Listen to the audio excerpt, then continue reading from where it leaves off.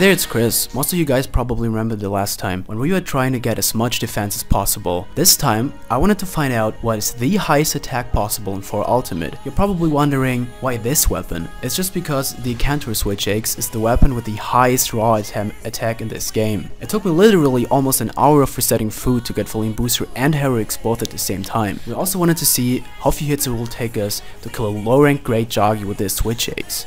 So let's get right into it.